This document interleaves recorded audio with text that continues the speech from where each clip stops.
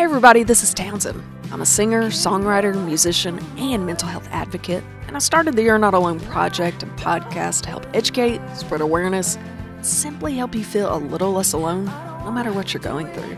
Thank you so much for tuning in to Season 2 of You're Not Alone with Townsend. Be sure to click the follow button and share these stories. You can also watch the interviews on our YouTube under Townsendtmusic. You can also keep up with the journey if you follow us on Instagram and Facebook at Townsendtmusic. Every like, follow, and share helps us continue to change lives. What is up, everybody? This is Townsend. Welcome to this episode of You're Not Alone with Townsend. I say this every week, but I'm extremely excited about this. So I love mental health. I love the brain and everything about the brain. And so today we're going to be talking about Parkinson's disease, what that means, what that looks like. And I am so honored to be able to chat with Jason Tracy. I just recently met him. We were chatting before we hopped on here. Super nice guy. I got to know him through social media. He's really into working out. He's into sharing his story about Parkinson's. And it really just drew my attention because Parkinson's is something I feel like people don't know much about and they don't know the details, but it's a term that people honestly, I feel like they're scared of. It's like a word that you want to whisper, you know? So I love that you joined. Thank you so much for joining me and just kind of describing what this is to people, walking us through your journey, what this looks like. So thank you for taking the time to chat with us, Jason. My pleasure. Happy to be here. Yeah, so let's introduce you. Let's hop in. So who the heck is Jason Tracy? Where are you from? What does your life look like? Well, I grew up in Sonoma County, which is north of San Francisco in California, and on the coast up there. It's a pretty remote area. And I went to college at Chico State, which is a California State University in Northern California. Okay. And I was a recreation major and a business minor. So I got into the resort industry. And so I worked at Pebble Beach for the last 28 years. Wow. And so Pebble Beach Resorts is very famous for its golf course. We have a golf tournament coming up this week called the AT&T Pro-Am. And so I worked in the hotel and the tennis club for 28 years. And so I got diagnosed when I was about 35 years old in 2004. And so I've been living this journey for about 20 years now of having Parkinson's disease. And I just actually medically retired from the Pebble Beach company. And September 22nd was my last day. So Wow. I'm now full-time into helping people and educating people and being an advocate for Parkinson's disease. Wow, that was a lot of information in like 5 seconds. I have so many questions. One, I'm envious. What a job. Like one, Pebble Beach, the golf course, Yeah. like that sounds like perfection. Okay, I just want to stop there. So one, amazing. I feel like you're some surfer dude. It's a Okay, beautiful place. yeah. It's incredible. Yeah.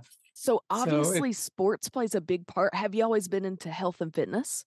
Yeah. Yes, I have. I grew up, I was a runner in high school, so I did track and cross country, and I played tennis in college.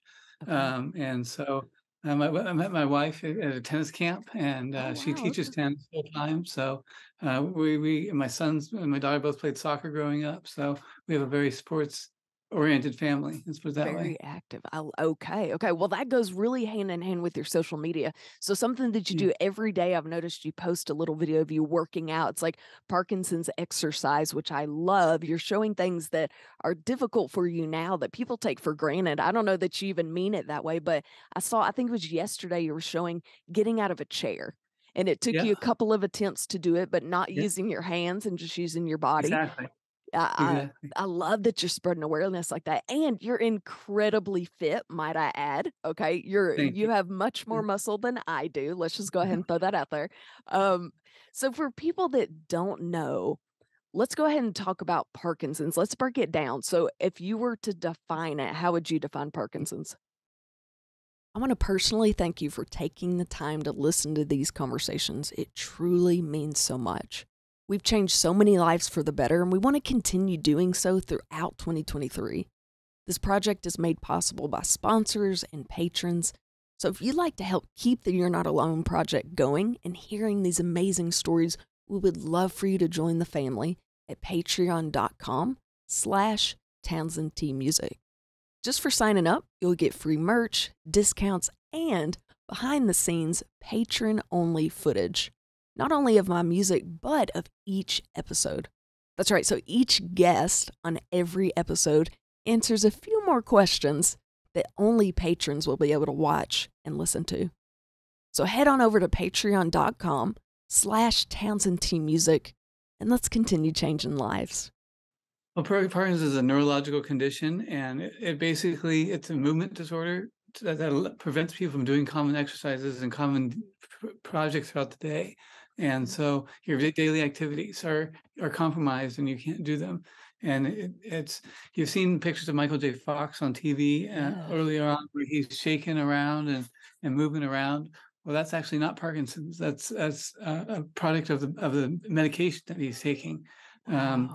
Parkinson's, your muscles don't move, and so, or you have a tremor in your arm or your leg, and so what ends up happening is Parkinson's is controlled by medication, and so medication is you build up a tolerance to the medication after a while, and you get what's called dyskinesia, and dyskinesia is the byproduct of basically you're running into the medication, you're building up a tolerance to the medication.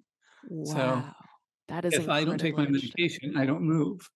So it's hard for me to Wow. walk if I don't take my medication and that type of thing. So yeah, it's a lot of unknown, as you said before. A lot of people don't know what Parkinson's is, and Yeah. it's it affects people in different ways. There's tremor, there's freezing of gait, and there's rigidity, and there's in different forms of Parkinson's where people have agility problems and balance problems. And so there's a handful of things that can affect a person and be affected by Parkinson's. So Wow. So it's like if you do take your medicine, it can help. If you don't take it, you may move too much. If you don't take it, you may move too little. It's just like you got to find a happy medium, huh?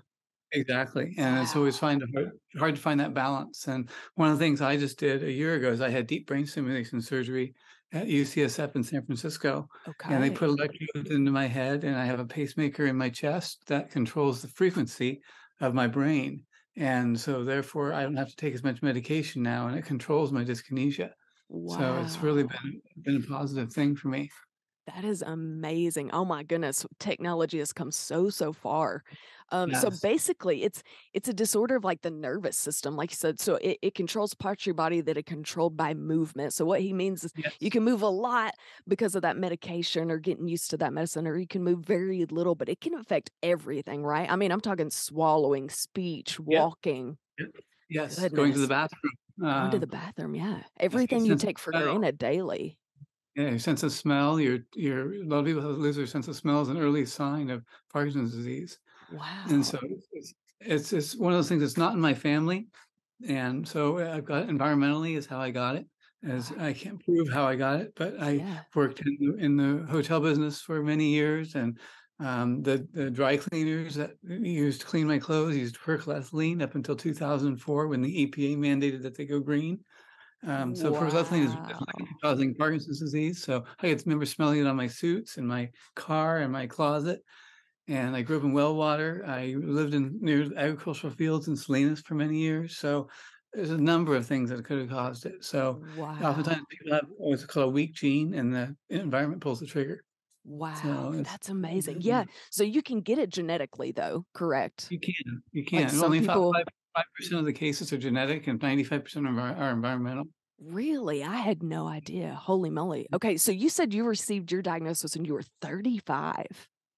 54 now. So Wow, that's so I young. Now thought most people get their diagnosis around 60 plus. that's right. Yeah, and there's Okay. about 10% of the population gets it below 50. So I'm in that lucky group of 10%. That lucky. Okay. Okay. That just means you had more time to learn about it. That's right. That's So right. what were your first symptoms? I mean, being 35, I'm not far away from that. So what are some things we could watch out for? Well, I was having tremors in my right pinky or my left pinky when I was in high stress or high anxiety situations when I was working at the hotel at Pebble Beach. You know, a guest would come up and they'd be angry about something and they'd want to vent, and I noticed my pinky was tremoring a little bit, and I put my hands in my pocket and didn't think anything more of it. And Right. I went and I thought I had carpal tunnel syndrome or something, you know, from typing all the time on the computer. So I ended up going to a neurologist locally in Monterey, and they ruled out Wilson's disease and mercury poisoning and Lyme's disease, all those things were ruled out, which have similar symptoms in many ways because they're neurological.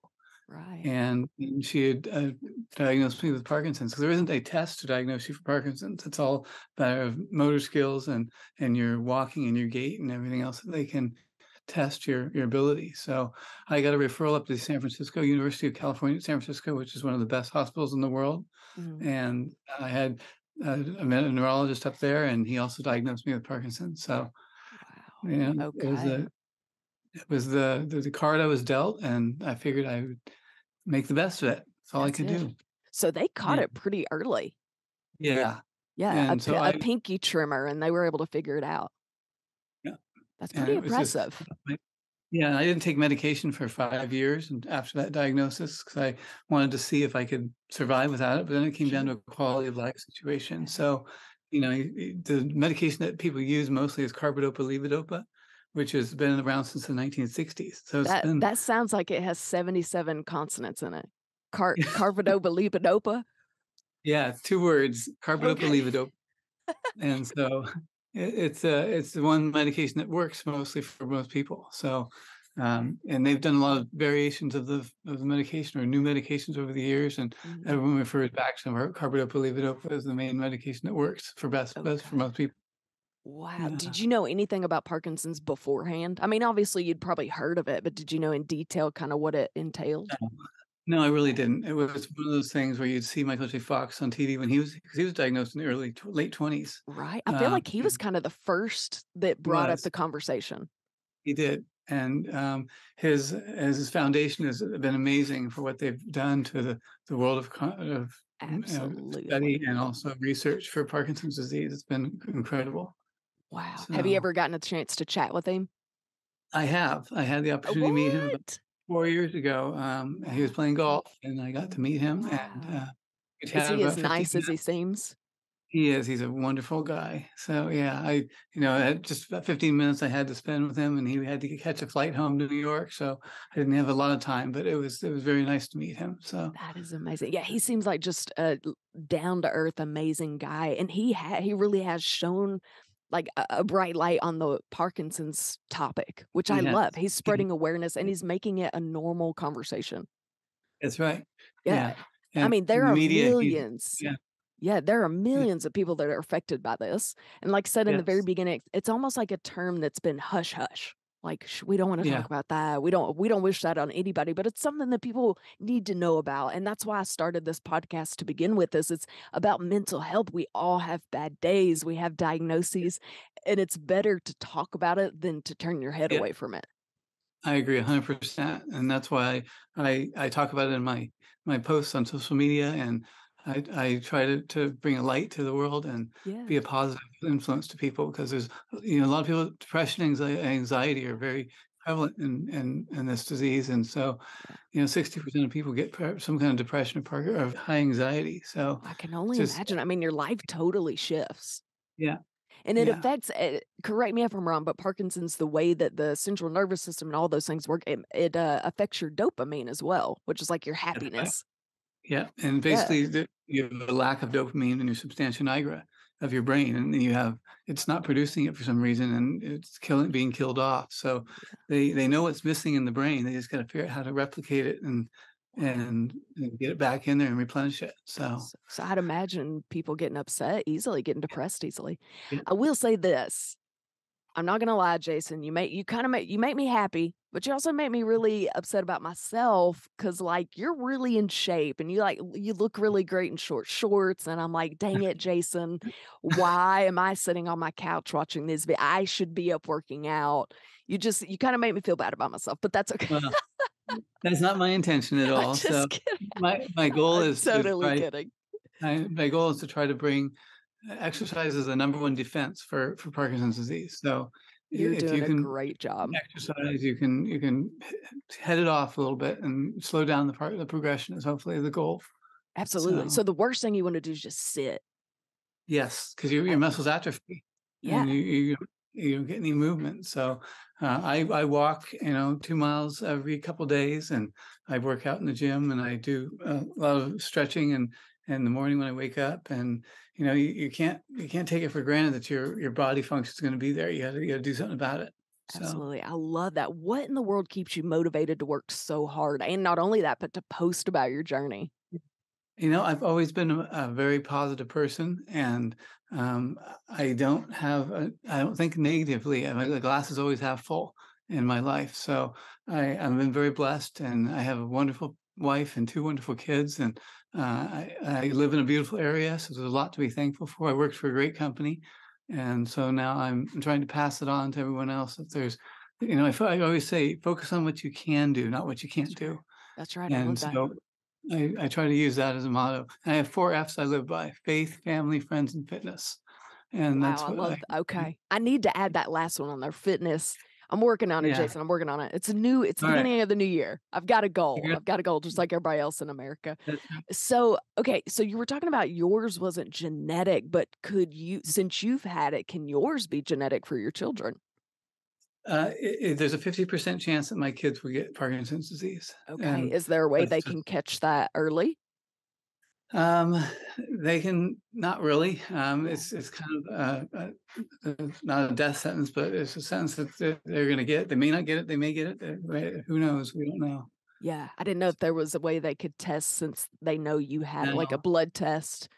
you can go Interesting. on to 23andMe, which is a local website out of the Bay Area, which is a genetic website. You can try to go on there and they give you a saliva sample, and they can test your, I don't know, what do you call it, the proclivity of different illnesses that you could have. And so that's Wow. one way to possibly do it. And Okay. it- Wow. That's pretty yeah. thorough little test. Yeah, it's pretty awesome. So That's amazing. 23andMe is, I guess, the founder of it was founder of Google. His mother had What? Parkinson's disease, and so he developed 23andMe. So it's 23 chromosomes in the body. So that's Right. why. Can you imagine having a conversation with that guy? He'd be so Yeah, smart, it'd be unreal. I had no that's idea that that was the Google guy. yeah. I think it was the founder of Google that That's his mother amazing. had Okay. Parkinson's. I didn't know Yeah, any of that. I'm gonna have to look into that. That's amazing. Okay, yeah. so Jason, you said you're a positive person. Your glass is always half full, but I know there got to be days where you struggle. So, what have you found to be the biggest struggle since your diagnosis? What's something that's been the hardest thing to overcome? Probably my handwriting is atrocious. I can't write anymore, and I can't Yeah. type. And so I that's one of the reasons I had to stop working, because it was becoming too much of a challenge at work. And so I wanted to go out on my terms. And so I went to my company and my boss and said, look, I think I need to back off and take some time away from work. And before it became a problem for them, and I didn't Yeah. want it to be a problem for them. And my balance is, I sometimes fall, and so my balance is what I'm working on and trying to, Yeah. with my exercise, I'm trying to get really my balance back, and Yeah. and that's probably my two biggest struggles are my balance and my writing that I have to deal with every day. But Yeah. like I said, if that's the least of my concerns, then I'm okay. That's it. Yeah, yeah, those sound pretty small as to what I was thinking. I'm not gonna lie, my friends that read my handwriting, I get in trouble probably multiple times a month because my handwriting is atrocious and I don't have Parkinson's. So I Yeah, laughed at that answer because I'm like, well, mine might be as bad as yours, and yeah, that's really it's saying too bad. something. Yeah, it's Golly, golly. yeah. I have my What do wife you fill out all my paperwork now. So Yeah, hey, that's great. How in the world do you keep up with TikTok? Like, you're always doing these videos, and I can yeah. imagine texting on a small device is pretty tough. Actually, most of it's pretty good, because I'm able to use voice commands, and I Yeah, type. But I don't I'm able to do it on my iPad pretty well, and so I I do TikTok and Instagram, and I also have a LinkedIn. I try to do some LinkedIn with the Parkinson's communities in those areas. So so cool. mm, yeah, That's pretty talented, I'm not gonna lie. Even I have trouble with these little technology I'm like, there's so much social media. Uh, I what do you know. feel like so we talked about the F's, the family, the faith, fitness, all of Yeah. those things. What do you feel like helps you most on the tough days? My faith in Jesus Christ is my number one thing in my life, and Yeah, without that, I'm lost, and I don't have anything to shoot for. So yeah, that's what my faith is my number one thing. I base my faith on is keeping me a positive person, and also keeping me supportive of my family and there for my family, and they're there for me all the time. So I great support group. Yeah, I So love that so much. Absolutely. Where do you find, so for people watching, I always get messages about support. Where can people find support or help, or if they needed to reach out somewhere, what do you feel like has given you the most support? well, the Parkinson's community is a great community to get support from, and there's Okay. American Parkinson's Disease Association and the Parkinson's Foundation and the Michael J. Fox Foundation. So you can get a lot of resources through those organizations that can help. You can also Google on your local area support groups that are meeting in your local area, and they are very positive as well. They often have guest speakers that come in. And then also you can do Rocksteady Boxing is really spread nationwide, and they have gyms all over the country, and you can get good support through them as well. Wow, that's pretty Yeah, cool. Rock City Boxing. yeah, and the gym I go to over in the Power of Parkinson's is a boxing gym. So half of our classes we do boxing, and we try to get the movement and the agility and the balance, and it's really good. That is really cool. I love Yeah, that. So yeah, do they provide classes like just for the Parkinson's clients? yeah. Too It's only cool. for Parkinson's, yeah, Wow, and that's Rock City amazing. Boxing, Rock City Boxing throughout the nation has classes for Parkinson's only people. So they found that boxing is one of the very best benefits of exercise is boxing and the coordination that's involved in it. So Yeah, I can imagine. Yeah, you go to sucker punch somebody, that takes a lot of balance. he's right. That That's is too right. cool. I had never heard of that. Well, now I gotta go look it up. Now I got 2 things to look up, the guy that did Yeah, Google and then Rock yeah, City Boxing, of course. This yeah, was, that's like, great advertisement for them, by the way. If they wanna right. sponsor me, I'm up for a sponsor. Jason, what advice would you have for people that may be going through the same journey or they have loved ones going through this? Like, what's something you would want them to know? Yeah, it's important that you know that people need support, and you can't go through this alone. And Yeah, so you got to have a network of people, whether it's your family or support group people that are in the gym you go to, and just talk to people, because it's important to know that you're not alone out there, and you can't once you get your diagnosis, you can't take it away. There's no cure for Parkinson's disease, so focus on what you can do and not what you can't do, and try to and don't try to do this alone, because it's important that you have support all the way around. I love So that. So how do yeah, we focused on physical. How do you yeah. keep your mental abilities sharp? What do you do to practice that? Well, I read a lot, and I also I keep active on social media, so I'm using my brain as much as I can. That's it. Making those Um, TikToks, that takes a lot of work. It does.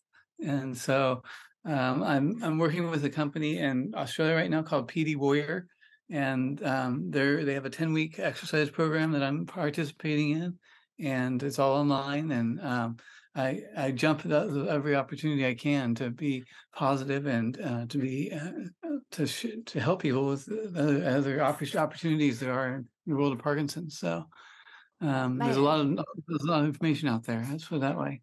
I love that. I love that there's information. I love that a light has kind of been shown on it, that people are talking about it, that it's a conversation now. I love that you are helping spread a light and you can be Yeah. like, listen, you can have Parkinson's and have a 12-pack like I do.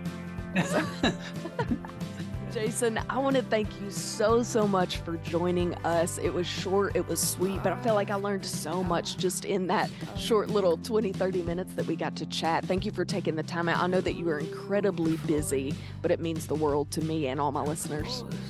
You're welcome. Happy to be here. It was a pleasure joining you on this podcast. Absolutely. Listen, I come out to California. I'm going to have to come visit at Pebble Beach. You're Yeah. going to have to give me a tour of the golf courses and the Yep. tennis. But listen, when I swing the golf ball, just look the other way because I may or may not hit the ball, and I don't want to be embarrassed, okay? I won't say a word. Okay. As long as it's just between me and you. It's a Okay. deal. It's a deal. Jason, let's keep in touch. I would love to keep up with your journey and just check in on me every now and then. All right, Townsend. Thank you so much. Absolutely. Y'all have a good evening, and it has been a pleasure. You've been a pleasure to me too. Thank you so much. Take care. All right. Bye-bye. Okay, guys, if you're in the market to buy or sell, I have the perfect company for you. Clark & Co. Realty is located in the Benton, Bryant, Arkansas area. They're able to serve you no matter where you're located in the state. They've streamlined the process of buying or selling a home to make it so much easier. They have a team of industry experts that make sure you have access from anything you can think of. I'm talking from local home inspectors to painters to gardeners and so much more, just to provide you with the best service possible. They're dedicated to providing the most up-to-date market data in the area. And I think the coolest part is if you go on their website, you can use their easy-to-use fast property search. You can even create a custom market report to see what's active, under contract, and sold in your neighborhood. Their team is made up of caring, knowledgeable professionals that work around the clock to help you with the process of buying and selling your home. So again, if you're in the market to buy or sell, Clark & Co. Realty is definitely the company for you. Tell them Townsend sent you. Let's be honest. I think we could all use somebody to talk to every now and then. Healing Path Counseling in Conway, Arkansas is 100% my go-to when it comes to therapy. Wendy Blackwood has more credentials than letters in the alphabet. She's won awards for her outstanding services and has a whole page of board memberships. Basically, she knows what she's doing. She works hard to help equip you with the tools needed to live your best life. She even offers a variety of services, including, but not limited to, cognitive behavioral therapy, technology-assisted counseling, relationship counseling, and EMDR. Trust me, I know therapy can be intimidating at first, but let me assure you, Wendy does her best to make you comfortable and find the best solutions and plans for you. Trust me, don't wait to make the call. Give Wendy Blackwood at Healing Path Counseling a call today.